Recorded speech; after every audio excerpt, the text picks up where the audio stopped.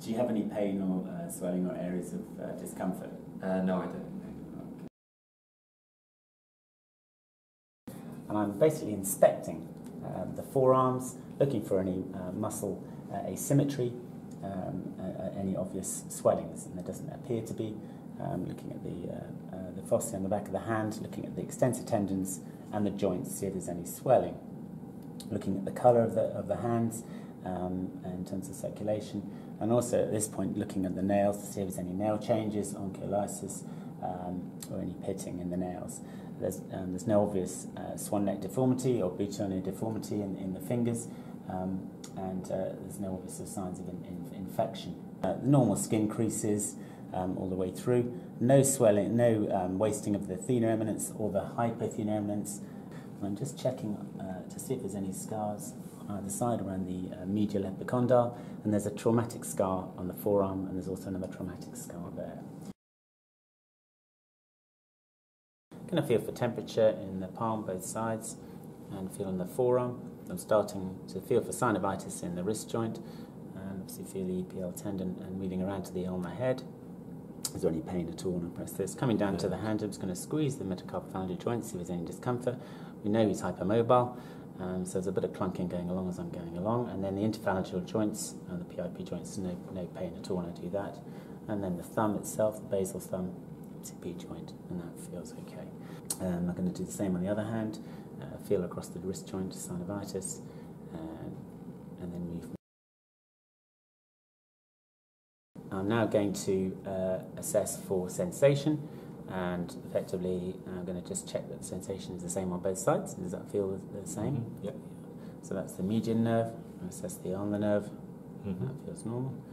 Okay, and then if I just do to the other side here, does that feel the same on both sides? Yes. Just going to check with the muscle bulk, just palpation. So this is the thenar muscle bulk, and this is the hypothenar muscle, and it seems like normal on both sides. And we just check the muscle bulk for the first dorsal interosseous muscle on both sides. And every other way, you can see the normal muscle bulk for the adductor digiti minimi. That's also seen from the palmar aspect, looking at the hypothenar eminence. Yeah, so if you can hold your hands up like that for me, I want you to bring your wrists up. That's good. I know pain when you do that. And there seems to be symmetrical movement in that plane. And then if you go from radial deviation and ulnar deviation, that's fine. Then hold your fingers out straight. So I'm testing finger extension, and if you can curl your fingers up to make a tight fist, okay, and then let them go. Put your hands out straight, and then bring your thumbs, and we're testing abduction of the thumb. And the last thing to do is if you could just put your thumb and your tip finger together, and that's the OK sign, which is measure the anterior interosseous nerve is intact.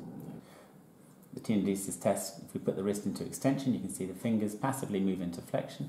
The thumb flexes at the IP joint there. When you put it into extension, then the fingers extend with the normal cascade. We'll do that once again. And the fingernails point towards the scaphotubercle, which is the normal position of the fingers, with the fingers passively flexed, and then coming into extension, the fingers passively move with the normal pattern. So this is a normal tenodesis test. And now I'm going to assess your tendons individually. First of all, I'm going to assess the FPL to the thumb. So if you could just hook your thumb for me like that and stop me doing that, and do that for me, and do that. So the FPL is intact both sides. Now I'm going to do the FDS to the index. If you could curl your finger up for me as much as you can, and the same with this one, and the same with the ring finger, and the same with the little finger. So FDS is intact, and do the same on this side. I'm going to do the FDP to the index finger. So pull up nice and hard with that. Okay, there's good power on that. Good power for the FDP, and everything seems to be good. And the same with the index finger on this side. If you could pick up that penny for me, thank you. And then if you could do that, that's fine. If you could give it back to me, I'd like you to hold the key, and the same with the other. So this is less testing effectively key pinch. This is tripod pinch, which is the same. And if you do the same with the other hand, your grip position, which seems to be normal. And if you could pass it to the other side. Okay, we're just going to examine the individual peripheral nerves using RUM, which is radial, ulnar, and median nerve. We're going to do the motor first and then the sensory. So the radial nerve motor, I want you to do the pistol position like that, so hold your fingers out like that. I'm going to test your thumb extension on both sides, that's normal. And then turn your hands flat so we can test them against gravity, extensor to the NCP joint against gravity, and your wrist extensors against gravity, so that's normal. Nice and wide. I'm going to test the first dorsal interosseous muscle, which is here. You palpate the muscle whilst you're doing it. And again, this side and this side, so that's all normal. And then we're going to do the Frohman's test. So if we could do that, as we're saying, so put it right into the waist space of the thumb with a clenched fist, and then you basically keep the thumbs flat and try and pull apart to see. So lots of tension in there, and the thumb staying flat, which means that the adductor pollicis is working. So if you could just demonstrate, if you had a positive Frohman's sign, what would happen now? You can see that the thumb goes into flexion, and because the FPL is recruited, because the adductor pollicis isn't. So that would be a positive Frohman's sign on the left. So if you bring your thumb up into abduction, so palmar abduction, and we're just going to test the muscle against resistance again, always put it into the position and then test it against resistance. And then we're going to test the anterior interosseous muscle nerve specific components, so this is the OK sign, so I'll put it into that. And I'm going to see if I can break the ring, you can see that. And on this side, and this is testing the power of the FPL and the FDP to the index finger. I'm going to just press gently on it. Is that uncomfortable, or are you okay with that? That's okay. So I'm just going to basically press on your median nerve, and just let me know whether you feel anything happening in your fingers at all. No. Now we're going to just ask you to put your hands like this and just drop your wrists into that sort of position. Is that comfortable for you? Yes, that's comfortable. And let me know whether you feel any pins and needles or pain coming into your fingers at all.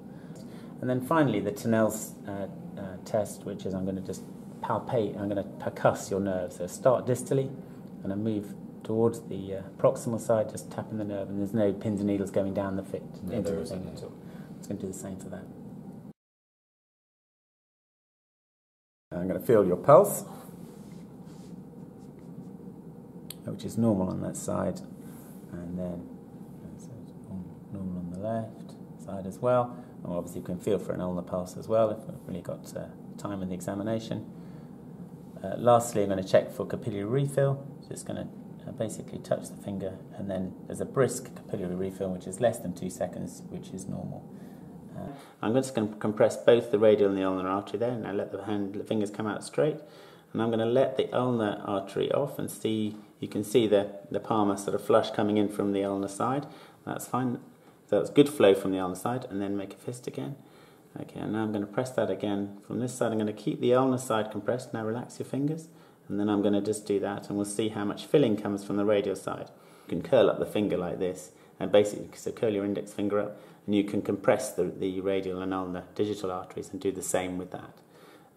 So if you now let your finger go, and you can do that, and so there's pretty good flow from the ulnar side, and then do it again, and let the finger out straight, and there we go.